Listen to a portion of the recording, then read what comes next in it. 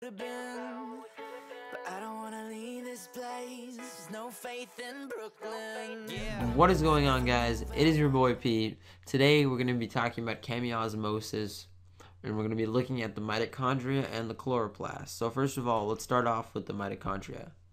The energy from the electrons in the electron transport chain drive protons outside to the intermembrane space from the mitochondrial matrix, and this creates what's known as a proton gradient. So because we have driven protons outside of the mitochondrial matrix, we have created an area of high concentration of hydrogen ions or protons in the intermembrane space and a relatively low concentration in the mitochondrial matrix. And we know particles diffuse from areas of higher concentration to lower concentration. So naturally these protons want to return back to the mitochondrial matrix, and this is accomplished through a intermembrane protein known as ATP synthase. And so ATP synthase harvests the kinetic energy from the diffusion of hydrogen ions through it to the mitochondrial matrix and generates ATP through oxidative phosphorylation.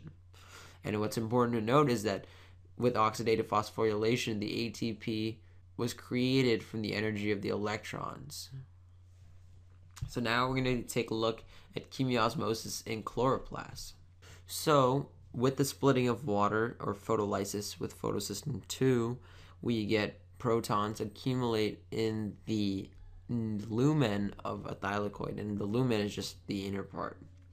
And so also the electrons from the electron transport train drive protons from the stroma to go inside of the lumen of the thylakoid.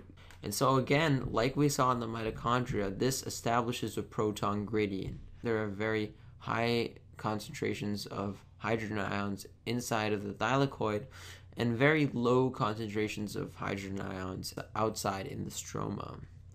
And so hydrogen ions want to naturally diffuse back into the stroma, and this is accomplished again through ATP synthase. And ATP synthase phosphorylates ADP and generates ATP. And so that is how chemiosmosis works in the chloroplast and mitochondria. So I hope you guys enjoyed this video.